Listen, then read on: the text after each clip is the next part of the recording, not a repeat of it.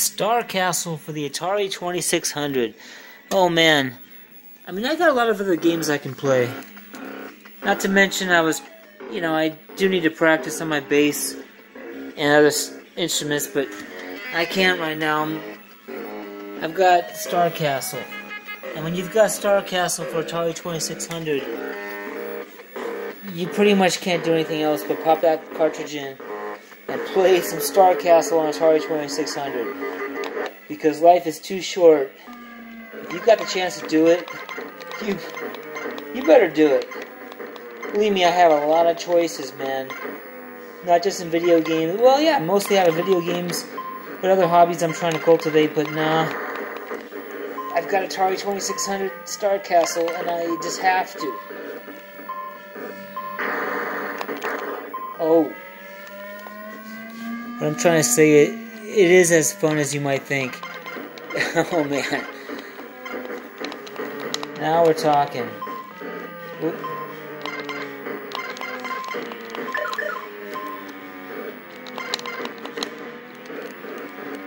Get used to the fact that your ship is pretty fast.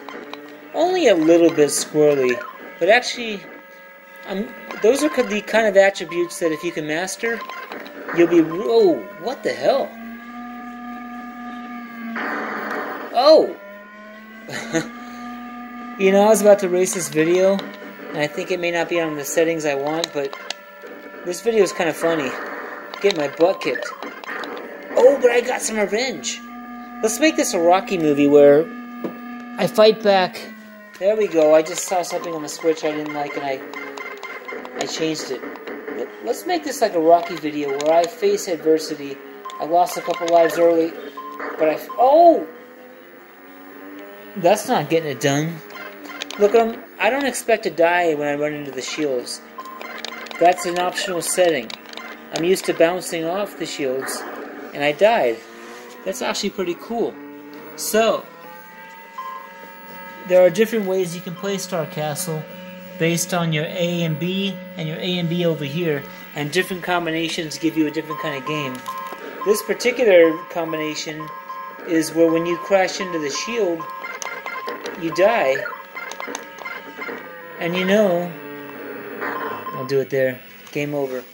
You know, as much as I love bouncing off the shield on Star Castle, and I'm probably going to fix this real quick so that's all I can do, this option where you, oh look, new high score, Mac. The cartridge saves your high scores. It saves your high scores even if you don't have any kind of battery backup. The reason it's asking me to do that is because I never played the version where you die when your ship hits the shields. And that's what I just played by accident. And it keeps a different... There's different, sections of... Not only does it save your high score, but it knows if you saved your high score based on what game. So I played this game where when I run into the shields, I blow up, and that's a whole separate category, and that's why it's asking me about my initials. I was just a little bit surprised that it asked me about my initials. Anyway, because I didn't get that great a score. So anyway, it's just a great game, and as far as running into the shield and blowing up, I actually think that that's probably how the game should play. That's like a whole different category, but it's pretty cool. I like bouncing off the shields, but getting killed when you run into the shields kind of makes sense, doesn't it? Man, what a good game. It's getting deeper.